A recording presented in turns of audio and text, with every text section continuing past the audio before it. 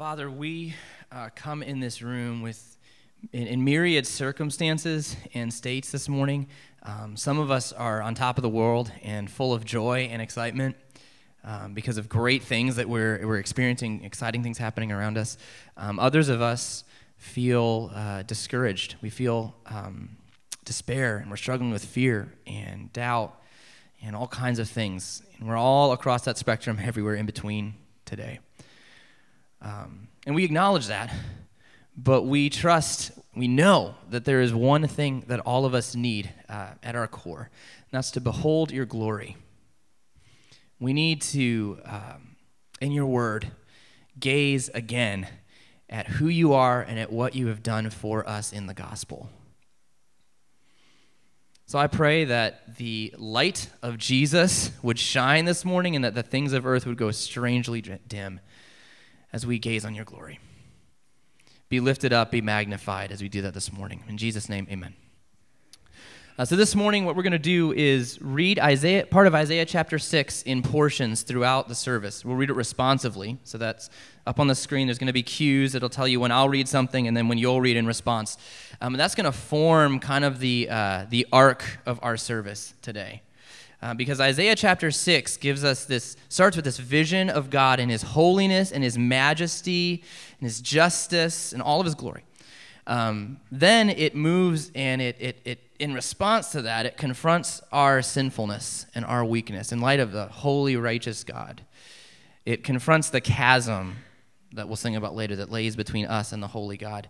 But it assures us of pardon, and forgiveness, and grace and salvation in Christ. So we're going to read that broken up in a couple different spots, and then we'll sing some songs that let us respond to those truths. So let's stand and let's read together. In the year that King Uzziah died, I saw the Lord sitting upon a throne, high and lifted up, and the train of his robe filled the temple. Above him stood the seraphim. Each had 6 wings. With 2 he covered his face, and with 2 he covered his feet, and with 2 he flew. And one called to another and said, "Holy, holy, holy is the Lord of hosts. The whole earth is full of his glory."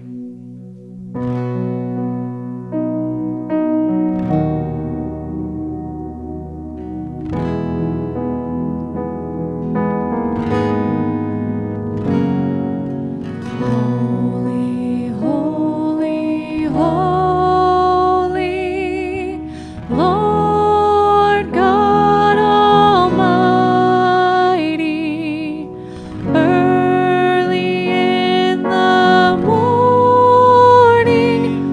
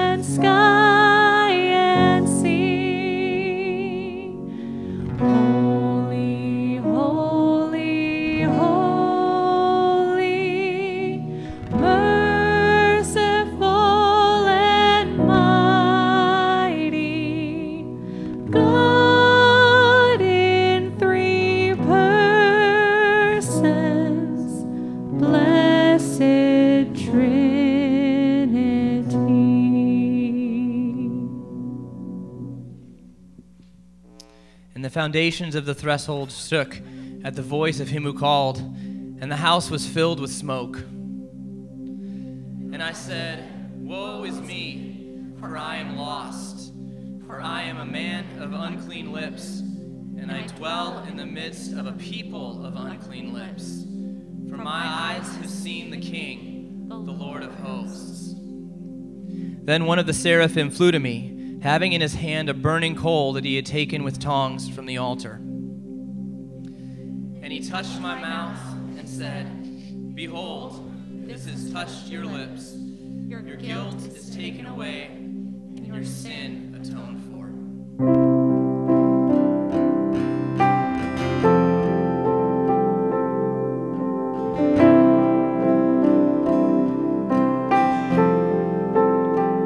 How great the chasm that lay between us.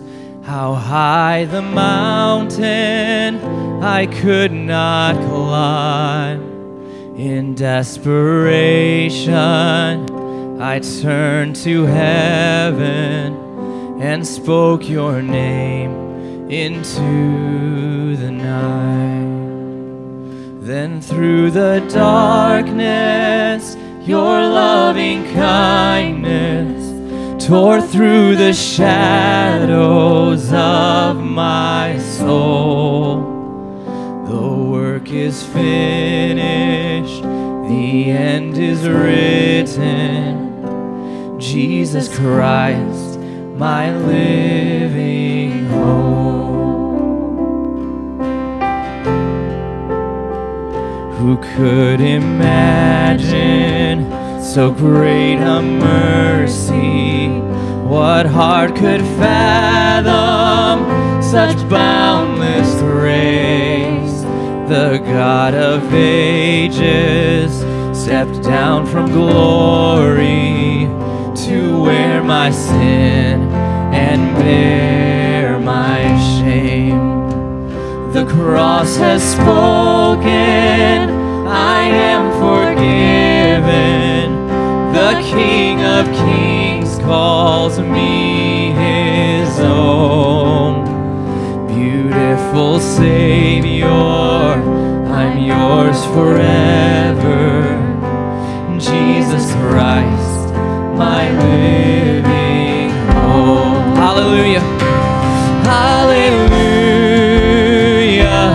Praise the one who set me free. Hallelujah. Death has lost its grip on me. You have broken every chain. There's salvation in your name, Jesus Christ, my living hope. Hallelujah. Praise the one who set me free. Hallelujah. Death has lost its grip on me. You have broken every chain. There's salvation in your name, Jesus Christ, my living hope. Then came the morning that sealed the promise. Your buried body began to breathe. Out of the silence, the roaring lion declared the grave has no claim on me. Sing that again. Then came the morning. Then came the morning that sealed the promise. Your buried body began to breathe. Out of the silence, the roaring lion declared the grave has no claim on me. Jesus, yours is the victory. Hallelujah.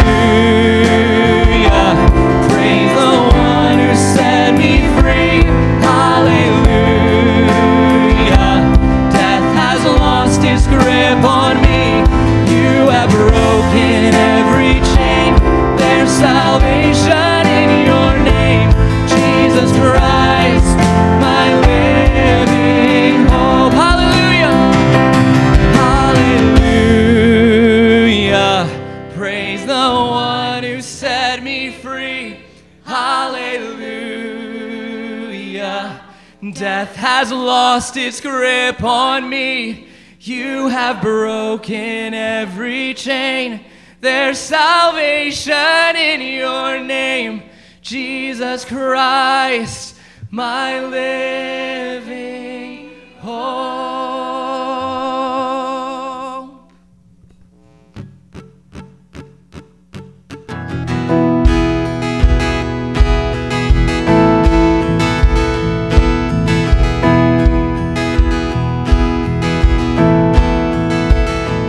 I stand amazed in the presence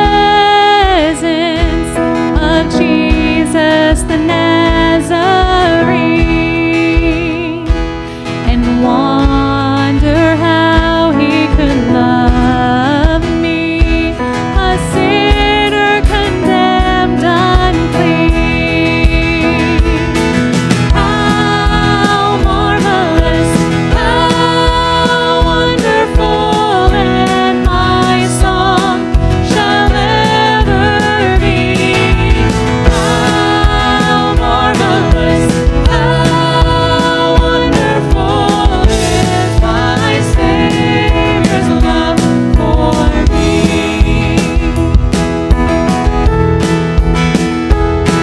He took my sins and my sorrows, he made them his very own. He bore the burden to Calvary and suffered and died alone. How marvelous, how wonderful, and my song shall ever be. How marvelous, how wonderful is my Savior's love for me.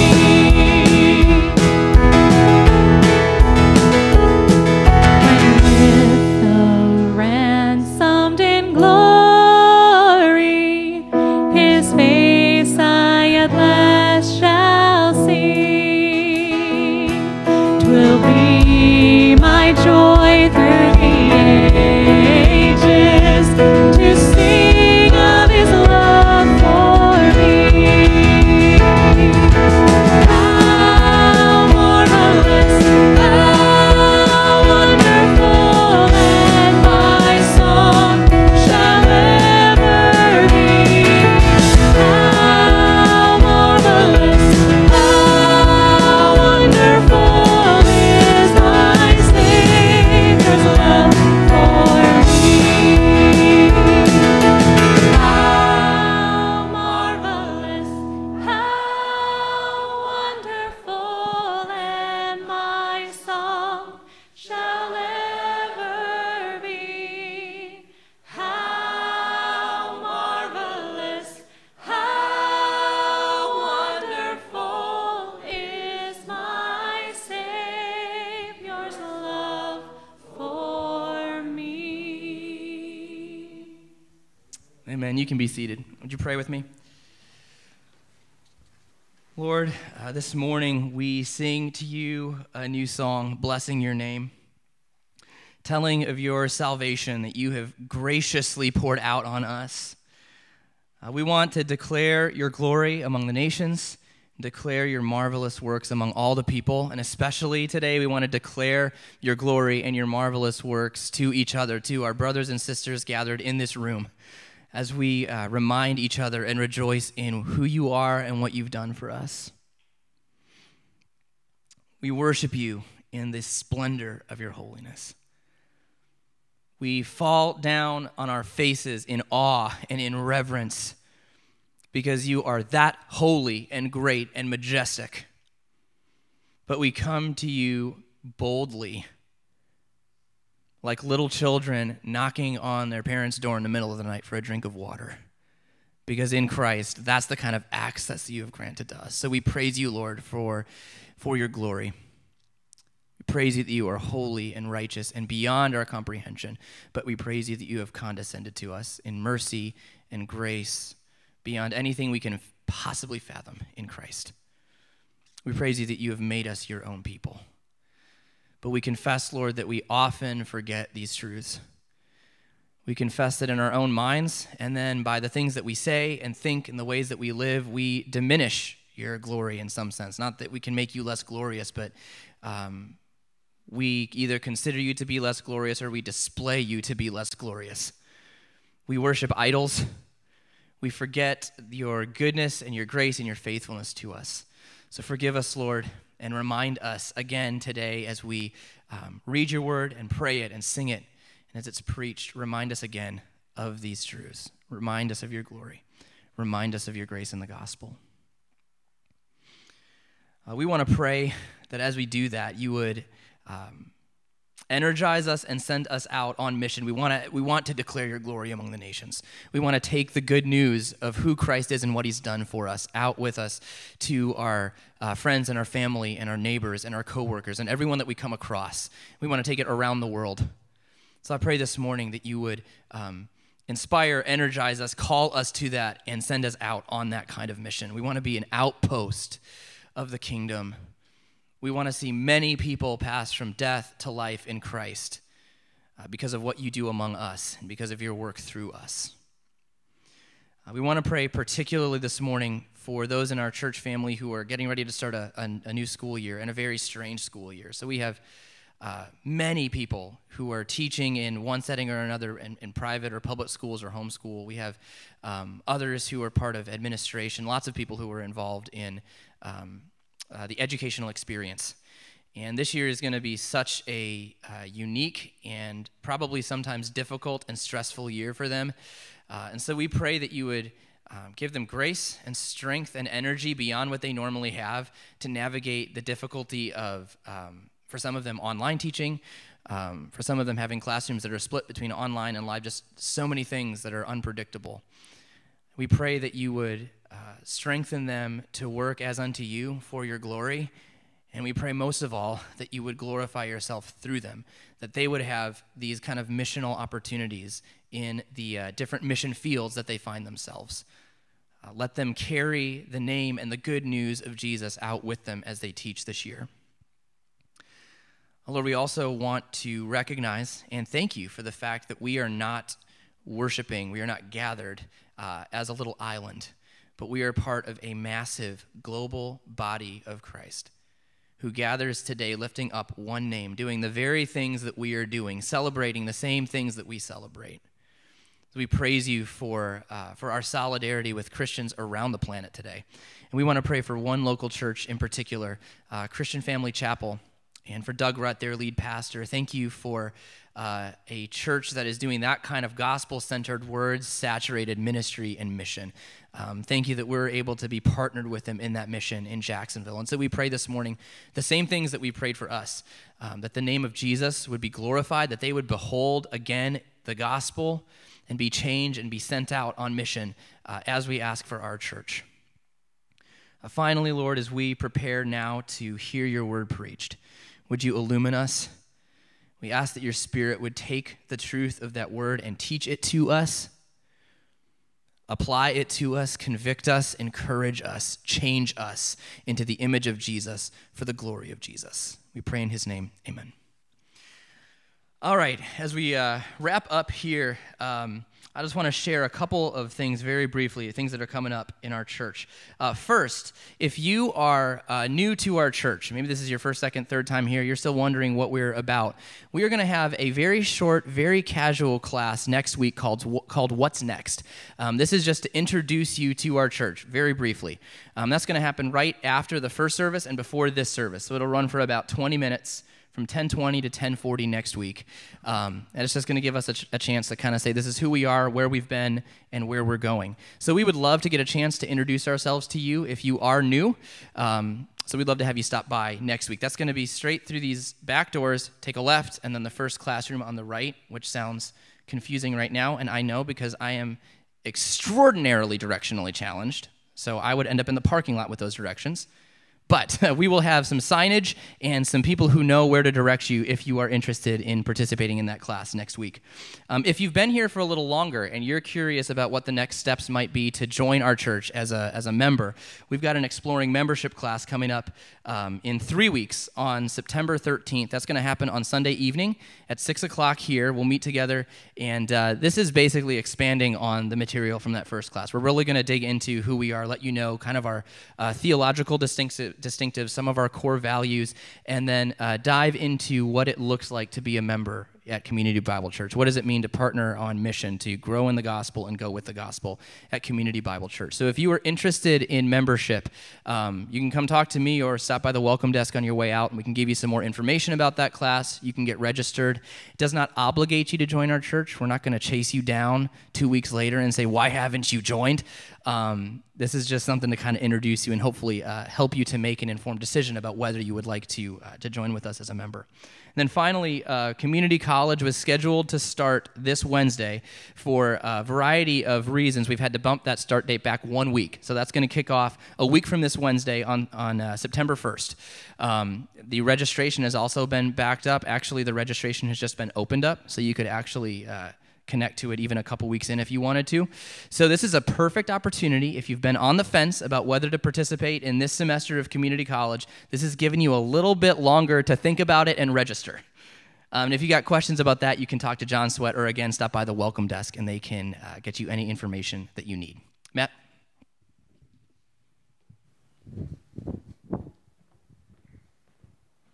Good morning. Nice to see all of you this morning and worship with you. Looking forward to getting into our last message in Proverbs with you and then sharing the Lord's Supper together at the end of the service today. This is, as I said, the last message in our series through the book of Proverbs, and I hope it's been helpful to you. Hopefully it's been helpful for you in your own personal reading of Proverbs to be able to dip into that book more, to understand how Proverbs fits in the flow of biblical revelation, and get an idea even of how the book of Proverbs points us to the person and work of Jesus Christ. If you missed the first message on that, we laid some things out, principles for interpreting Proverbs and seeing how it points us all to Jesus. And so if you want to go back on our website, you can listen to that. But one of the things that Proverbs does is equips us as followers of Jesus to live wisely in a world that has been broken by sin. This world has a lot to offer. There are a lot of beautiful things to see, a lot of amazing things to do. But we all understand at one level or another that something is fundamentally wrong with the world. And God's Word gives us wisdom as followers of Jesus to navigate that. So I hope it's been helpful to you. If you've been doing the devotional book with your family throughout these past 10 weeks, I hope that's been good for you. If you were not doing any sort of devotional things with your family, don't let it die with the book. The Bible is going to continue even though the devotional book is over. And so look for new ways if you need ideas. I'd be glad to talk to you. There's others who would be glad to talk to you, but it's important that we as husbands and wives, or whether you're a single parent or whatever, that we read the Bible together and pray with our families, that we disciple our children. So use the habits that you set there to keep going along with your family in that way. This morning, what I want to do is I want us to see how the book of Proverbs guides us in making wise decisions. How the book of Proverbs leads us to make wise decisions. You are faced with a steady stream of decisions that you have to make. Some of them are relatively minor, but more often than not, we are continually having large decisions that we're having to make, life-altering decisions. In fact, there are probably people here in the room this morning who are wrestling through a significant decision which could perhaps alter the course of your life. When it comes to decision making, there are all sorts of things that the Bible is abundantly clear about, aren't there? The Bible tells us that if you're considering marriage, you ought to marry somebody who is a Christian. The Bible tells you as you're looking out at your life and you want to have a family, that you ought to be able to provide for your family, that you ought to be willing to work. The Bible tells us that being a meaningful part of a local church is something that is extremely important. God's will is revealed to us throughout the Scriptures in a variety of ways, both in what it tells us we ought to do and what it tells us we ought not to do. So one of the things that the Bible says is this is the will of God, even your sanctification. Your sanctification is your pursuit of Christ-likeness. We pursue through the power of the Holy Spirit becoming more and more like Jesus. We pursue holiness. We pursue living out what the Word of God leads us to do. That's not something you have to consider. You don't have to think, I wonder if I want to pursue Christ-likeness. I wonder if I feel like living a whole life. I wonder if God is leading me to do that. Well, you don't have to wonder, because God has already clearly communicated in His Word that the will of God for every believer is their sanctification, their conformity to the image of Jesus. The Bible also communicates what God prohibits, the will of God and what He prohibits. And so the Bible says things like that we should not pursue, the will of God is that we should not pursue sexual immorality. That's not something that you have to think about.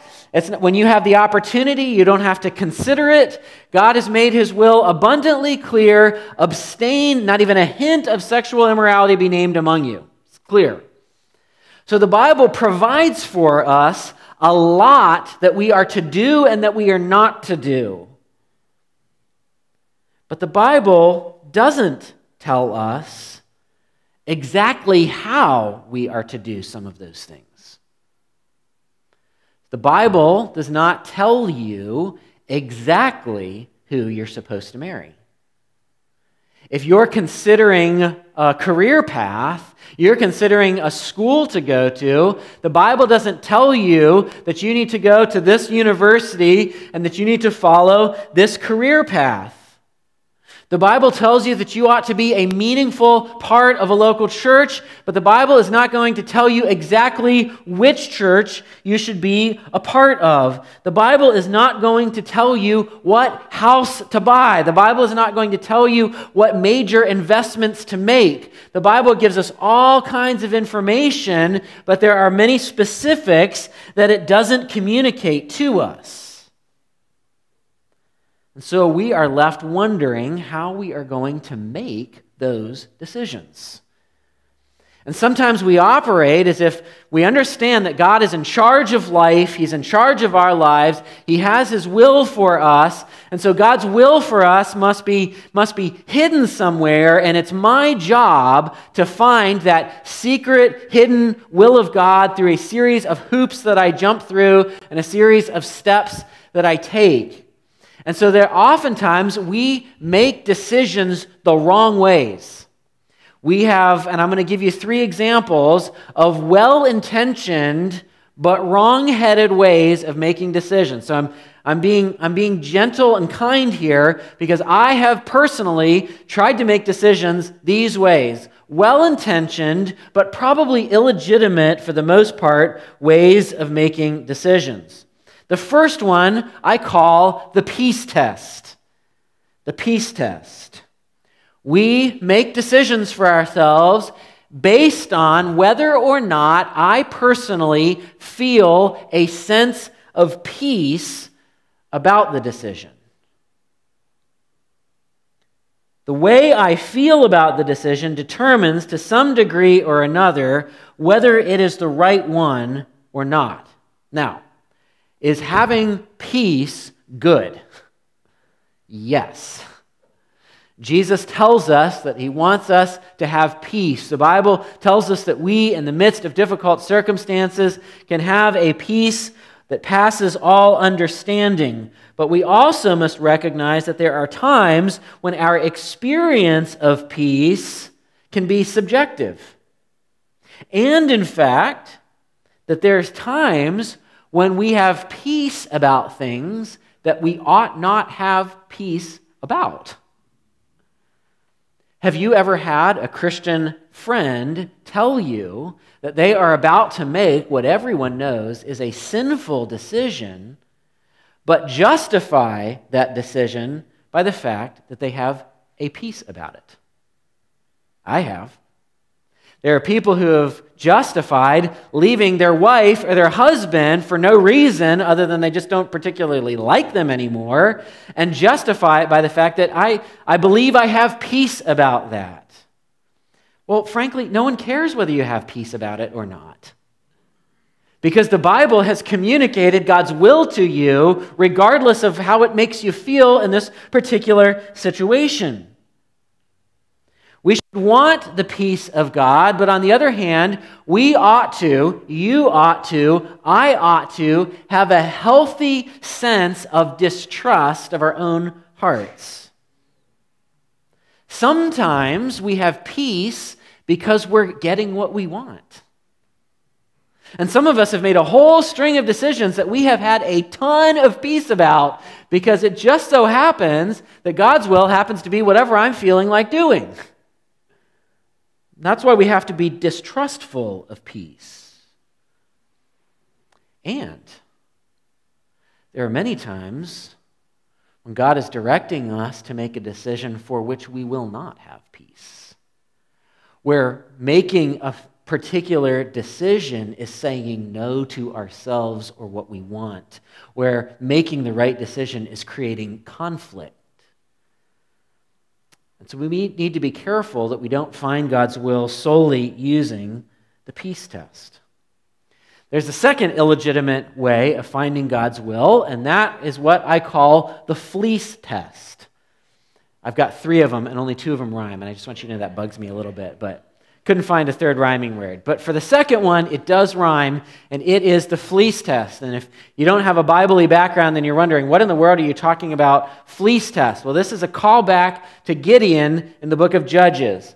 Gideon in the book of Judges is secretly threshing wheat in a hidden location because he doesn't want the country of Midian, who's oppressing Israel, to come in and take from the wheat from him, which is what they were doing. They were going in these raids. They were wreaking havoc on the people of Israel. So he's hiding and doing that, and the angel of the Lord appears to him and tells him, guess what? You are going to be the one that liberates Israel from the oppression of the Midianites. Now, if you had the angel of the Lord appear to you and give you direct instruction, that would be a great thing, wouldn't it?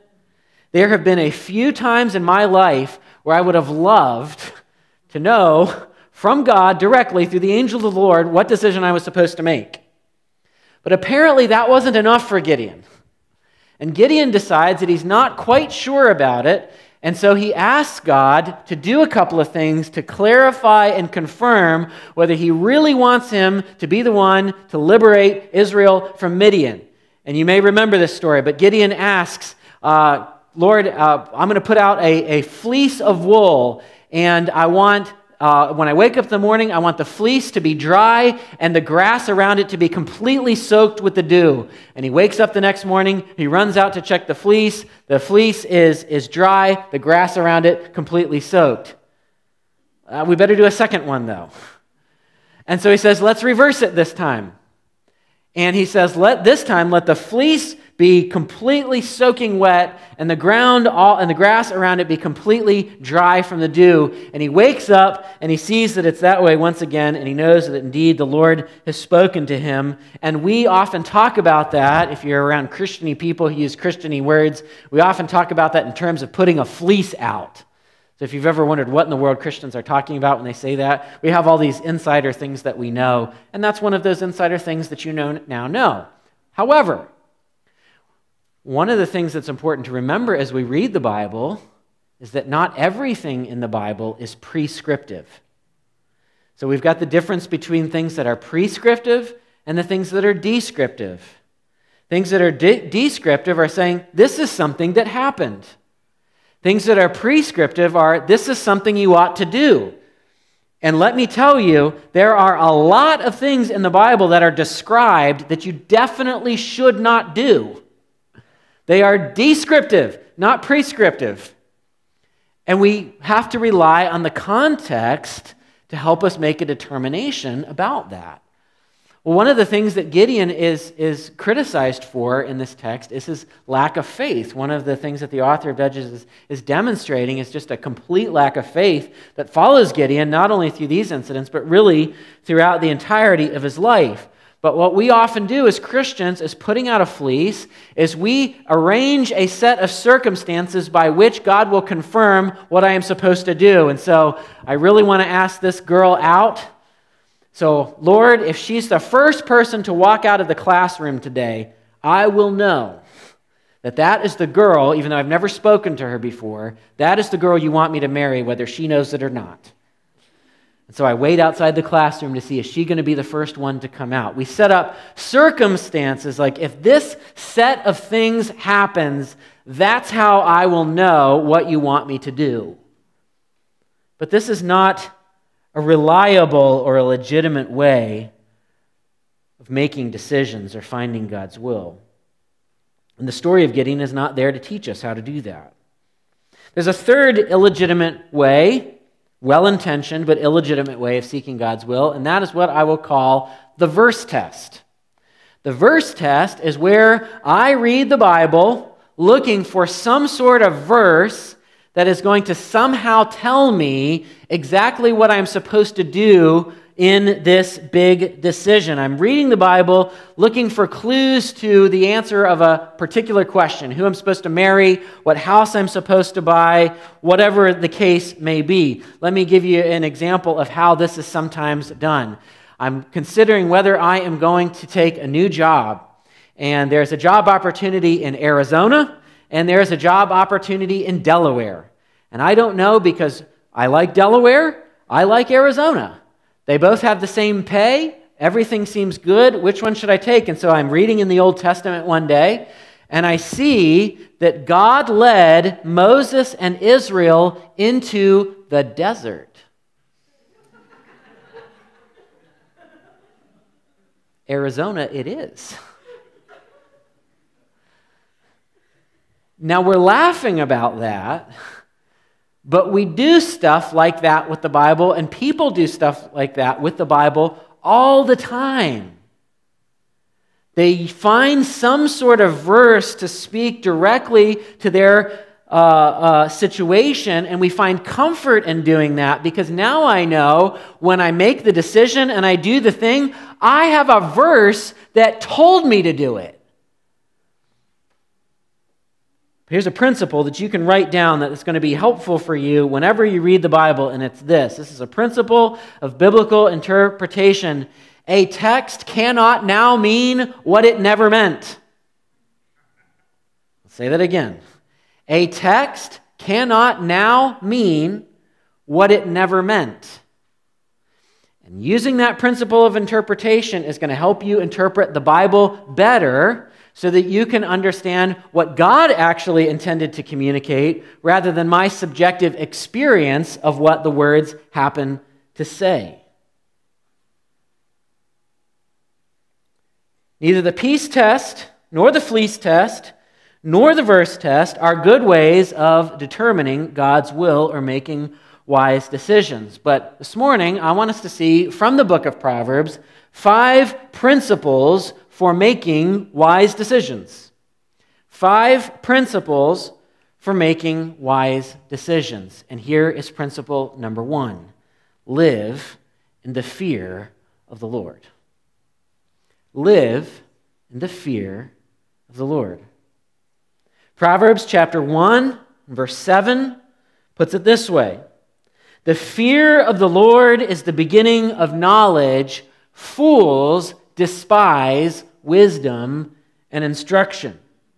We talked about this in the very first message in this series, but one of the interesting things about the setup of the book of Proverbs is that Proverbs starts with the fear of the Lord. If you want to be knowledgeable, if you want to be a person who is wise, then everything starts, square one, is living in the fear of the Lord. So what is the fear of the Lord? Well, Pastor John preached on this, the fear of the Lord, at the beginning of our series, so I'm not going to rehearse everything. But he talked about the fear of the Lord from Proverbs as friendship with God and fullness of life. The fear of the Lord is living with a God consciousness. It is recognizing that I walk out my days, I think my thoughts, I experience my motivations, I choose my words, I choose my actions. Everything I do is done before the Lord in a God consciousness that I am under His watchful gaze.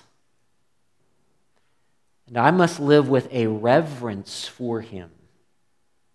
The fear of the Lord is not the fear that if I happen to make a wrong move or a sinful choice or the wrong decision, that God is immediately going to come down and smack me. But the fear of the Lord recognizes that we serve a sovereign, holy God. When you look at the encounters of people that people have had with that sovereign, holy God in Scripture, they fall to their knees and they say things like, "Woe is me." So we live in the fear of the Lord. To live in the fear of the Lord, to use a Latin phrase, is to live coram Deo. The late R.C. Sproul said this about that phrase. This phrase literally refers to something that takes place in the presence of or before the face of God. To live coram Deo is to live one's entire life in the presence of God, under the authority of God, to the glory of God. And he finishes this way: to live in the presence of God is to understand that whatever we are doing and wherever we are doing it, we are acting under the gaze of God. And we are living under the gaze of God whether we acknowledge it or not. But a wise person lives in light of the knowledge of the fear of the Lord.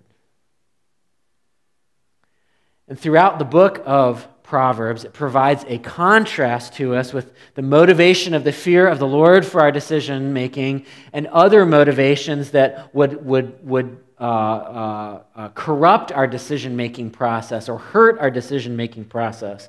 And I don't have time to spend a lot on this, but let me just share a few of them.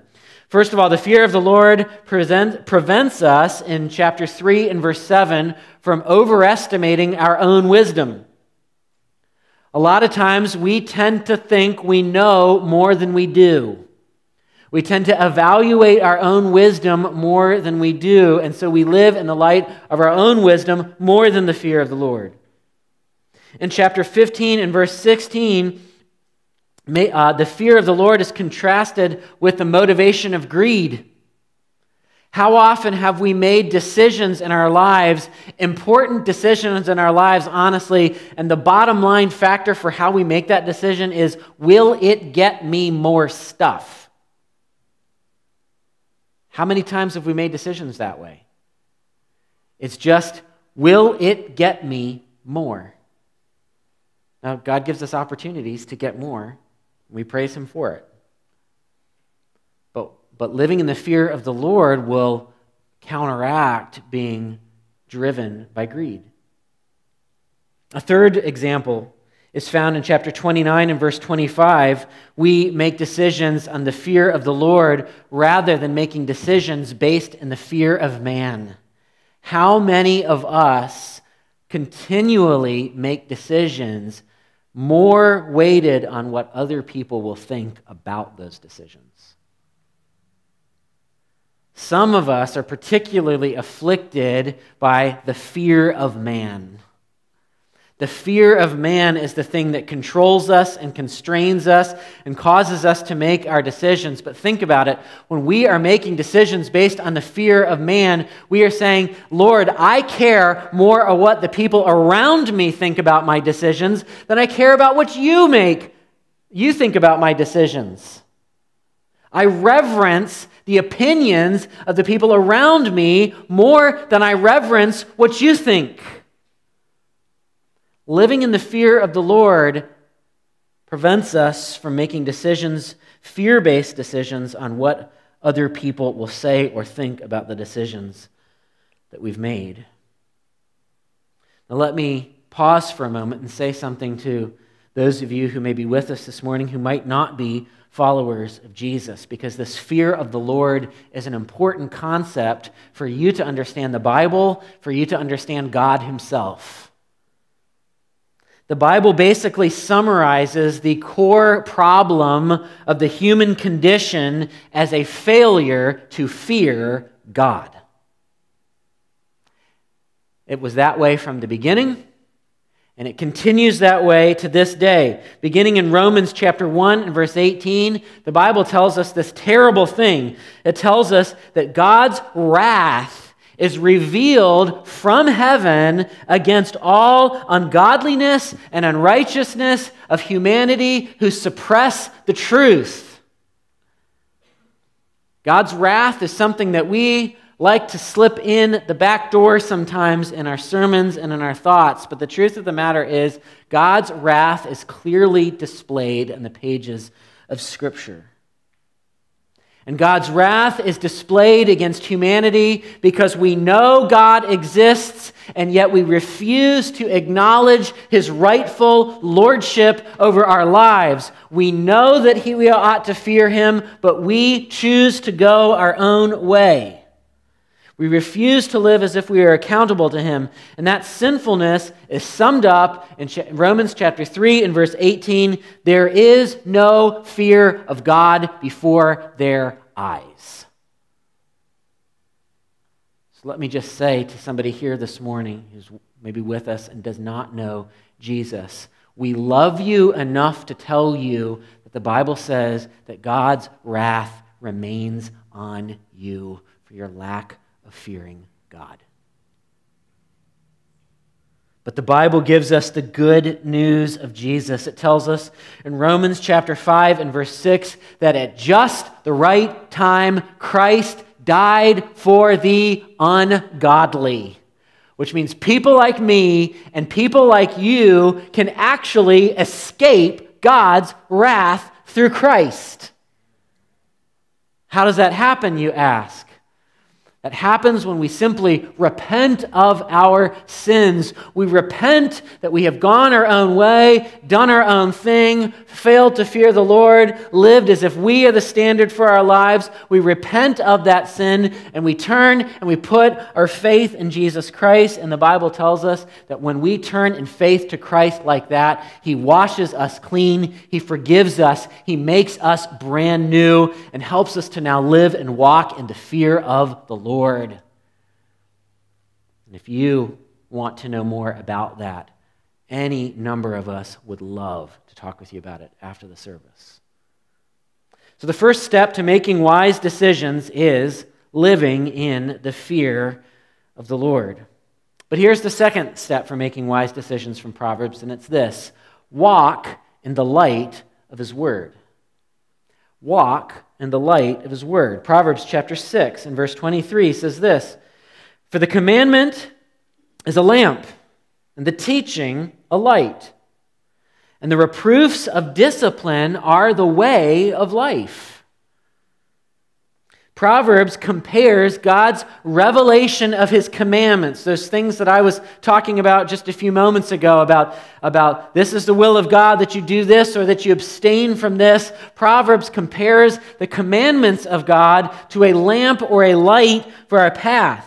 In Psalm 119, which is an extended poem in praise of God's Word, verse 105 says this: "Your Word is a lamp to my feet and a light to my path." Several years ago, before we moved here, or even before we even had any kids, I was on a mission trip in Africa. And we were going to finish the trip by moving from Tanzania to Kenya. And between Tanzania and Kenya is the Serengeti. And we were able to go on a safari in the Serengeti at the end of that trip. And one of the things that I was really excited about was the opportunity to see lions chasing other animals. But lions don't do that in the daytime. And so I was very disappointed on that part of it. The lions were basically napping a lot in the Serengeti when we drove by them. But it was a beautiful thing to see. It's a kind of a once-in-a-lifetime experience. But the place that we stayed that night was actually there in the park, and there was a dining hall of sorts where you could eat, and then there were little tiny huts or cabins that you would go to.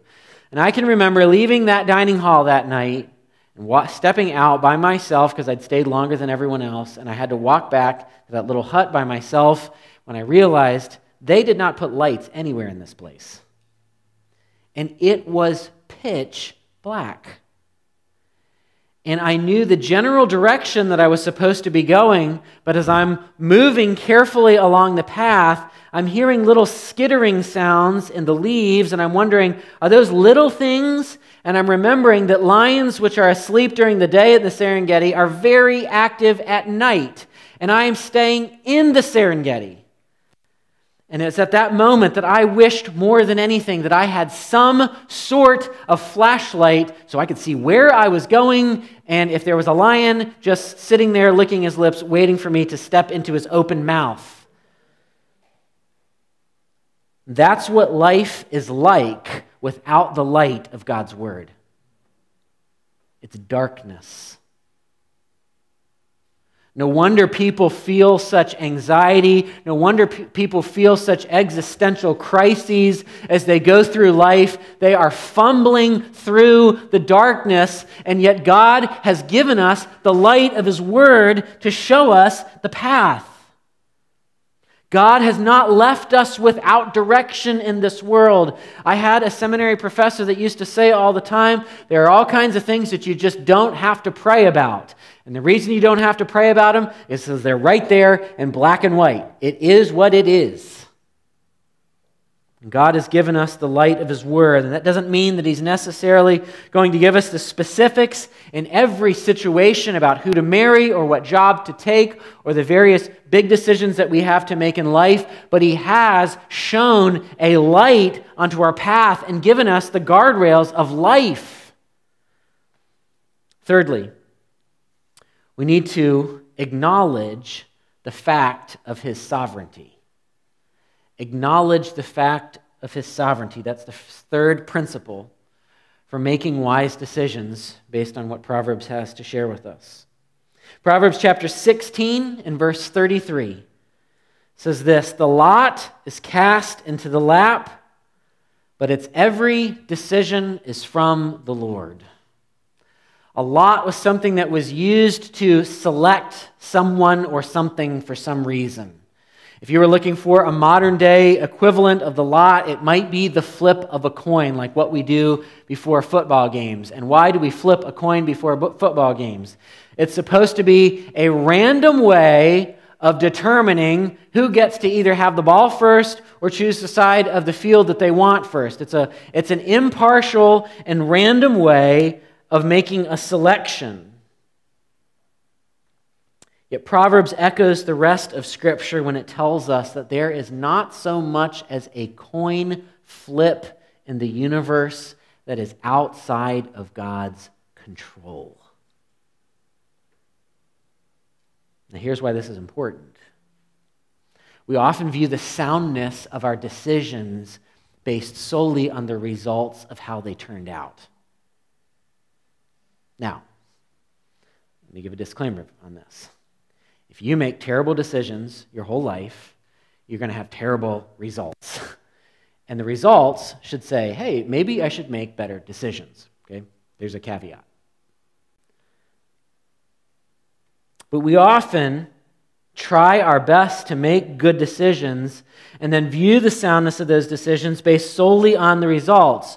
We often believe that if we're able to somehow figure out or get God to show us exactly what it is that we're supposed to do, we will make the quote-unquote right decision, and then that decision will turn out quote-unquote right. which is however it is that we drew it up, however it was that we planned it out. But here's the problem with that. You can't manage the results. You can make wise decisions all day. I can make wise decisions all day, but we are woefully inadequate to control even the smallest instances of our lives. So if we're going to make wise decisions, we have to make those decisions submitting them to the sovereignty of God, who does not even have a coin flip escape his control. You may not have known this, but there are actually 3 founders of Apple. Most of us have heard of Steve Jobs. If you're a nerd, you've heard of Steve Wozniak. And if you're even more nerdy, I guess you're me, and you've heard of the 3rd founder, whose name was Ronald Wayne. Ronald Wayne is the unknown 3rd co-founder of Apple. He's the one that drew up the articles in their opening days. He even is the one that drew up a logo that they eventually did not use, but he's the one that drew up the logo. He was involved in it, and he had a 10% stake in the company. 12 days into it, Ronald Wayne started looking at things, saw that Apple had got their first big sale, but saw that if those people did not actually pay for those computers, the company would immediately go out of business. And he noticed to himself that these 2 other guys named Steve didn't have houses or families or anything, but he happened to have all of those things. And he realized that if things went wrong, it'd probably be his assets that were up. So 12 days after founding Apple, he sold his 10% share back to them for $800. That 10% share of Apple would be worth $80 billion today. And actually, somebody came up to me after the first service, as people often do, and corrected me, as people often do, and said that the number was $200 billion. So 80 billion, 200 billion, I'd be fine with 1 billion. I'm not picky. A lot of money he did not get. You compare that with another investor named Chris Sacca, whose first tech investment was made using $25,000 checks from 2 credit cards. In other words, he put $50,000 into a tech company with money that he did not actually possess. And then he loved it so much, he decided to go all in even more on a small tech company that he was excited about. He began by using other companies to buy up shares, ended up getting 15% of that company, and when Twitter went public, he found himself to be a billionaire. Which one was right? It's easy for us to look at somebody like Ronald Wayne and say, man, wrong decision, buddy. But Ronald Wayne was making the best decision that he could, with the information that he had at the time. He could never have known that Apple would become apparently a $1 trillion evaluated company. The truth is that we make a very small part of the decisions, but we have to trust God in the decisions that we make. We have to acknowledge that we're going to make the best decision that we can about who to marry or what house to buy or what career path to take, and recognize that because not even a coin flip is outside of his control, we can make big, scary decisions and even have them turn out badly and still trust that God's going to take care of us no matter what. If it all falls apart, God's in control. If it goes the way we scripted it, he gets the glory. Number 4, we'll move through these last 2 a little bit more quickly for time's sake. But the 4th principle for making wise decisions is inviting the safety of counsel. Invite the safety of counsel. Proverbs chapter 11 and verse 14 says, "Where there is no guidance, a people falls, but in an abundance of counselors there is safety." It is almost never a good idea to make a significant life decision alone. Oftentimes we are too close to the situation, we are too close to the decision to see clearly. Oftentimes our motives are not clear to us. Have you ever been having a conversation with a Christian brother or sister, as you're talking to them about something, your own motives start to become more clear because of their questions that they're asking you, and you realize that they weren't quite as pure as you thought? That's the beauty of Christian community. Oftentimes the intense desire for something or someone overrides a wise decision. There are warning flags in this person that I am dating, but I want them so badly I go over all the speed bumps. I don't have enough money to buy that big thing, but I want it so bad. Counsel and friends can help us from making bad decisions if we will listen to the wise people that God has providentially placed into our lives. 5, the fifth principle is this: enjoy the freedom of wisdom. Enjoy the freedom of wisdom. Let me explain what I mean by that. I've said before throughout the series that Proverbs oftentimes personifies wisdom as a woman who stands out and calls out to everybody who's passing by, begs them to receive wisdom. So it personifies wisdom as a woman doing that. And we can see an example of that in Proverbs chapter 8, verses 1 to 5. It says, "Does not wisdom call? Does not understanding raise her voice? On the heights beside the way, at the crossroads, she takes her stand. Beside the gates in front of the town, at the entrance of the portals, she cries aloud, 'To you, O men, I call, and my cry is to the children of man. O simple ones, learn prudence. O fools, learn sense.'" She goes on to say that wisdom, in verse 11, is better than jewels. It's better than riches. It's better than wealth. And then if we skip ahead to Proverbs chapter 9, verses 10 to 12, the Bible says, "The fear of the Lord," looping the fear of the Lord back in, "the fear of the Lord is the beginning of wisdom, and the knowledge of the Holy One is insight. For by me your days will be multiplied, and years will be added to your life. If you are wise for yourself. If you scoff, you alone will bear it." Here's what Proverbs is telling us. Proverbs is holding out not the promise of secret knowledge. Proverbs is holding out the possibility of becoming wise. When you live in the fear of the Lord and you walk in the light of His Word and you acknowledge the fact of His sovereignty and you invite the safety of counsel, you can then enjoy the freedom of wisdom.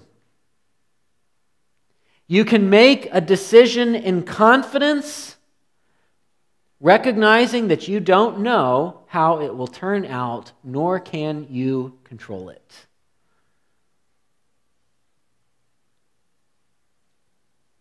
The Bible isn't going to make every single decision in your life for you.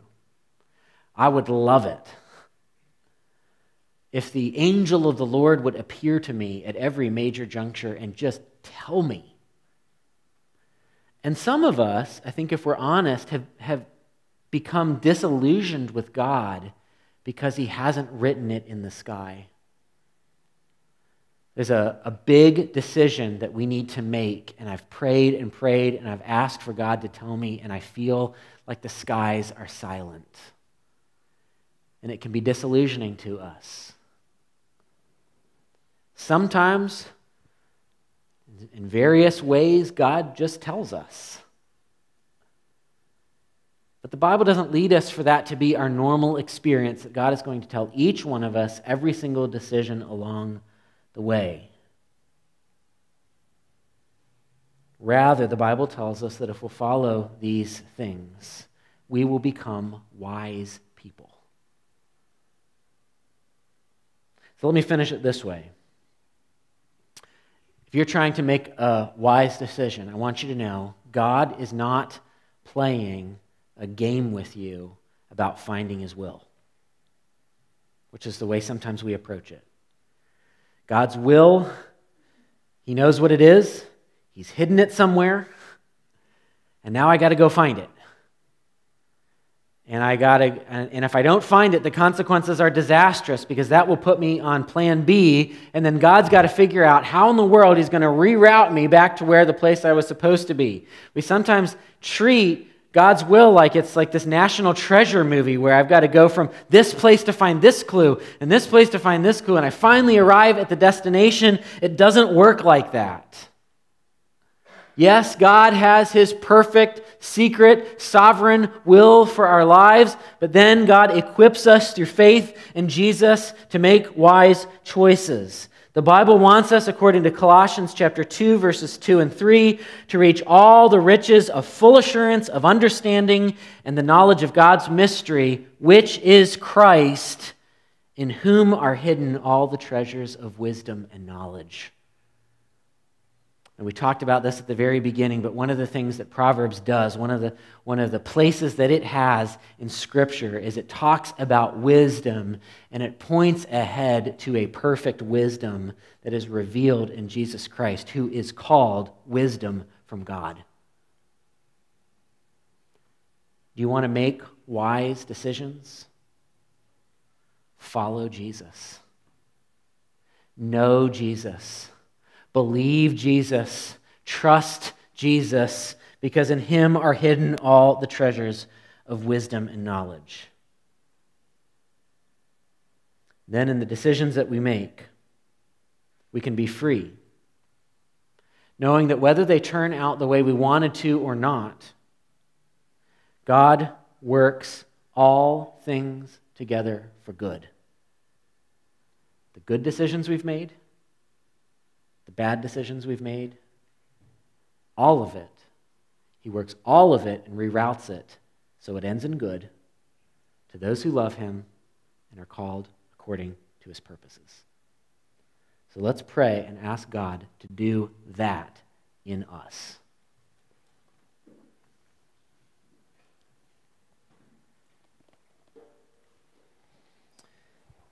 Lord, this morning as we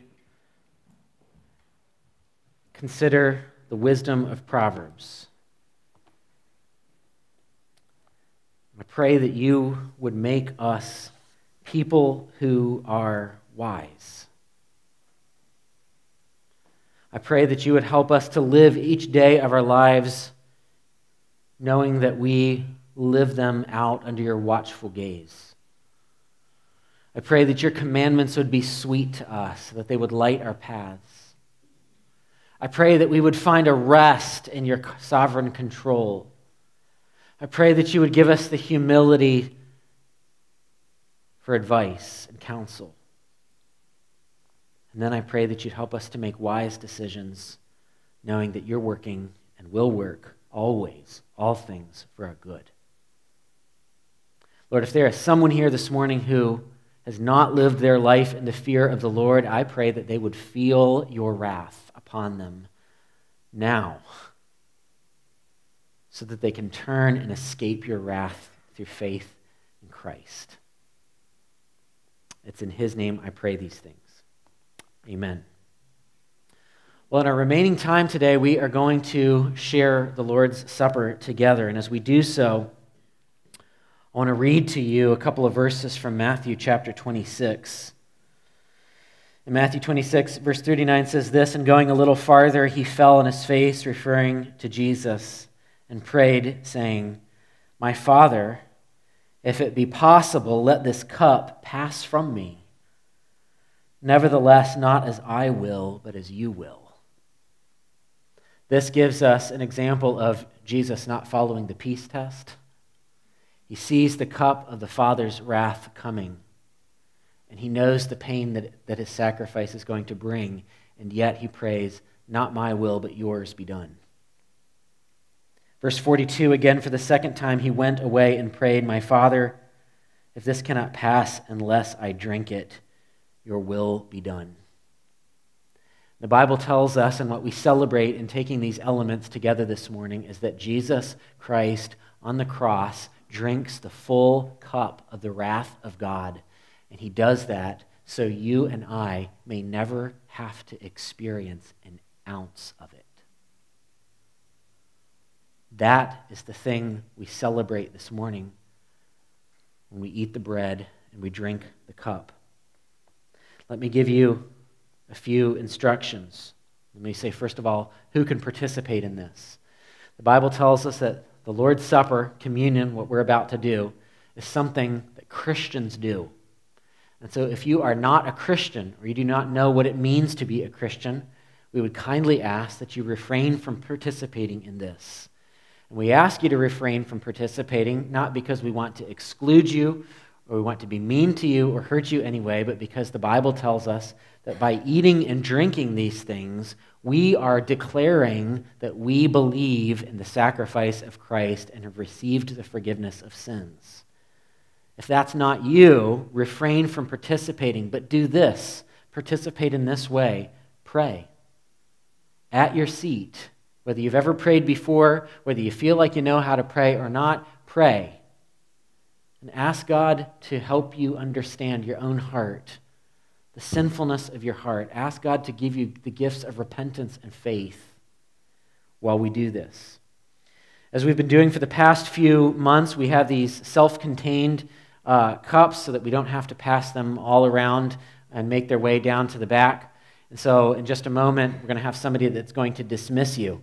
Let me tell you, as I do each time, that there is a clear plastic layer at the top, which you peel back where the wafer is, and then there is a purple layer underneath it where the juice is.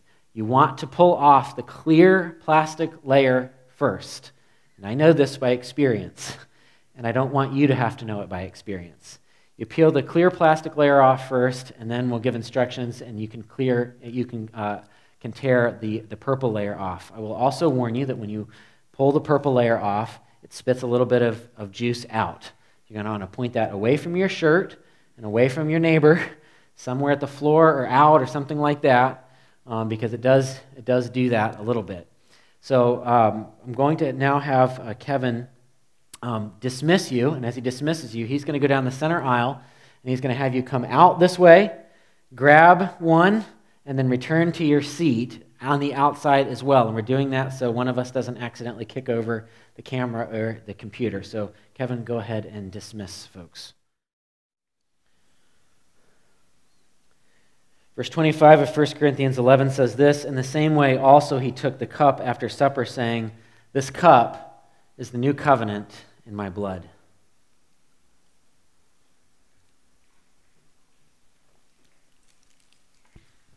I'm going to lead us in prayer. Lord, in raising these elements to our lips this morning, we are declaring and drinking this cup that we have escaped the full outpouring of the cup of your wrath. It has been poured out, swallowed up by Christ. And yet we believe that death has been swallowed up in victory, that the grave has not held our Lord and Savior, and that the grave will not hold us either. We take these things not only as an act of faith in your work, but we take them as an act of unity among us as Christian brothers and sisters. Lord, may that act of unity be so. I pray it in Jesus' name. Amen. Amen. Well, we're going to go back to Isaiah chapter 6 one more time, and it ends this section with a response. So in light of seeing the glory of God and the grace of God, there's a response of surrender to the mission of God for the glory of God. And so when we understand who God is and what he's done for us, our response is lives that are lived, breathed for the glory of God. Our response is to carry the good news of who Jesus is and what he's done out with us. Amen. So in response to what we have seen and heard and sung and tasted this morning, let's stand and let's read this and then let's sing. "And I heard the voice of the Lord saying, 'Whom shall I send? And who will go for us? Then I said, Here I am, send me.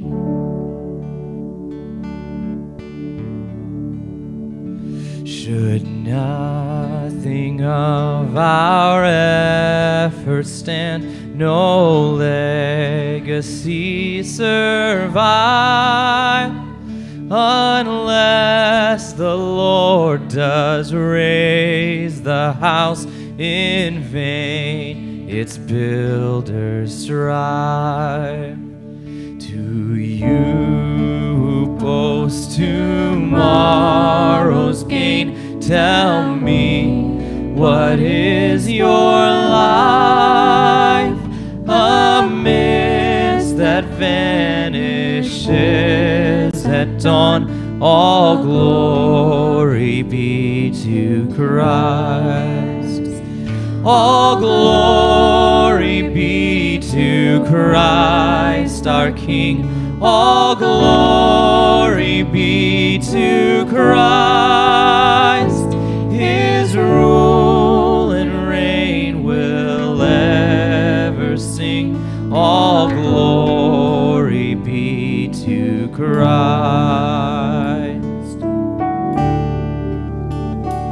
His will be done, His kingdom come on earth as is above.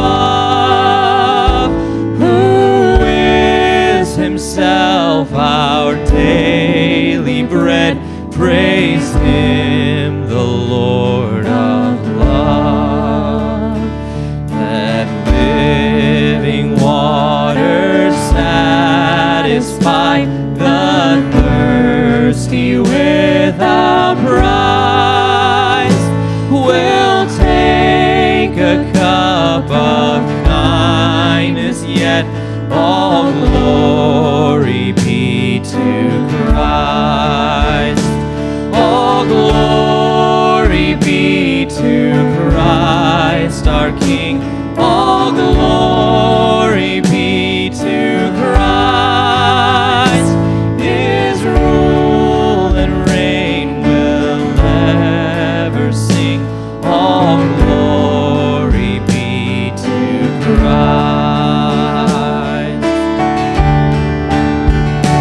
When on that day the great I am, the faithful and the true, the Lamb who was for sinners slain is making all things new. Behold, our God shall live with us and be our steadfast light,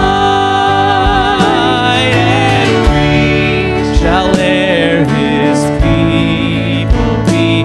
All glory be to Christ. All glory be to Christ our King. All glory be to Christ. His rule and reign will ever sing. All glory be to Christ.